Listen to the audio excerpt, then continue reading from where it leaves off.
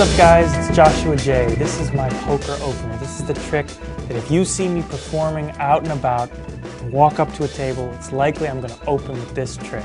I know what you're thinking. You're thinking, how do they do these things? So I can't tell you exactly how I do them, but I'm going to give you an advantage that they don't normally give you. I'm going to tell you what I'm doing as I do it. So I'll tell you what, we'll do a classic trick, finding 4 aces.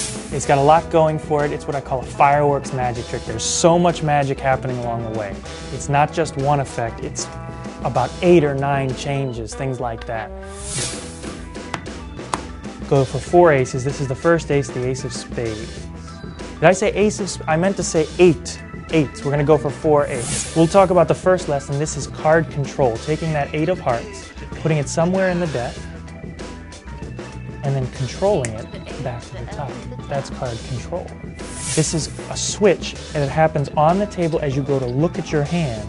You simply switch that queen for that 9 you need. I'll show you that again. You simply switch the... Actually, we don't have time. Moreover, it produces 4 aces at the end, which isn't just surprising, but it's also useful for your second routine if you're going to use 4 aces in your work. Now, once you've mastered card control, card transposition, card mucking, you're on to the last bit, and that's what we call real magic.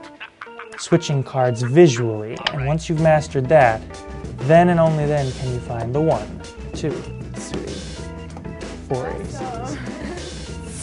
So it's not that heavy on sleight of hand. I encourage you to check it out, and this is my poker opener right from my repertoire to your computer screen.